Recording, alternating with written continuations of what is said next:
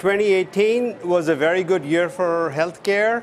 Overall, a lot of innovation, a lot of good things happening. There were a lot of fears around May of this year when people were talking about price controls, all kinds of harsh actions against the industry. And then, of course, the midterms were another source of anxiety. As it turned out, things are pretty stable and the industry is moving along beautifully. In fact, in 2018, we've seen certain things happen that are going to make 2019 very good.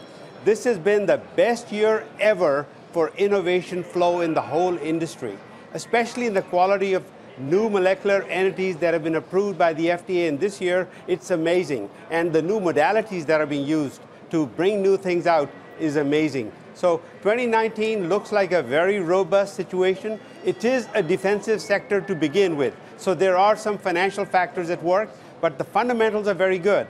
You've got demand growing year after year. Every year, 10 million boomers come into the area when they need a lot of medicines. And then, of course, tremendous innovation flow next year. David, what about the threat of political action getting in the way of those positives that Fred just outlined? Well, with the Democrats coming into power in the House, I mean, there was definitely the possibility of headline risk from the efforts to control drug price increases, whether it's Part D, Part B. What we do is we look at companies that can grow the top line in earnings through innovation, through new product launches, and volume growth. And I want to point out that I cover more than just the pharma sector. I cover medical devices and some healthcare service stocks. In the devices sector, you see companies that can grow earnings and revenue and expand margins, even in the face of declining year-over-year prices. It's interesting, David, that you're picking some of the winners. I mean, if you look in this group, some of these stocks have been beaten down so hard. I just happen to be looking at Allergan, which is more than 30% off its highs, because we have Brent Saunders. He comes on the show pretty regularly. They had a pretty good year as far as the overall business, raised their outlook.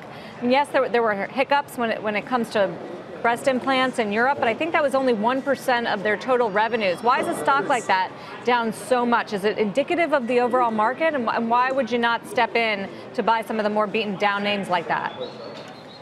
Well, with Allergan, I think it's been a mixed picture. You've got possible competition in the aesthetics area. You've got possible competition for Botox. You definitely have competition in the eye care space.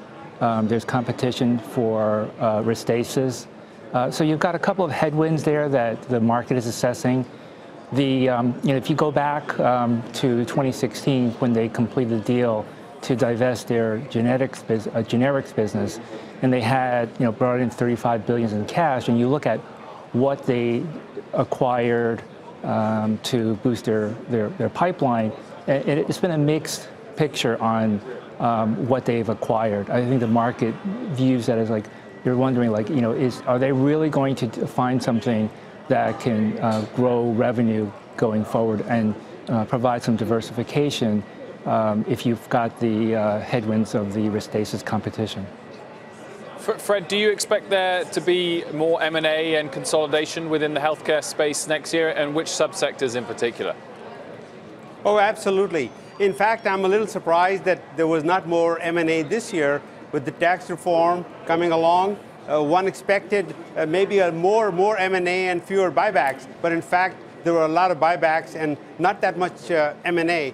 Next year, I do believe there'll be M&A in the usual M&A with the smaller companies being bought by the larger companies, but also among the larger companies, there might be some horizontal consolidations. There is a little overcapacity in the sector. Just look at the number of cancer projects in the system, immuno-oncology projects in the system, over 100. And it's just not sustainable to have so much overcapacity. There will be consolidation next year. Do you have any names for us, David, as far as what you're watching on that front and which stocks could be a buy on that idea? Sure. The two names that are beaten down that we really like are United Health Group and Medtronic. United Health is a very large insurance company, health insurance. They also have operations in Optum, OptumRx, Optum Insight. The Optum part is growing faster than the insurance part. You've got the PBM that's growing market share. You've got a data and analytical business that's just doing great. You've got a consulting business. You've got a care delivery business in there. So Optum's been a huge growth driver for United. And within United, you know, they are United Healthcare, the insurance part. They're doing very well in Medicare, Medicaid. As for Medtronic, Fred talked about demographics of the aging population. Medtronic makes medical devices that treat people with aging-related conditions, cardiovascular conditions.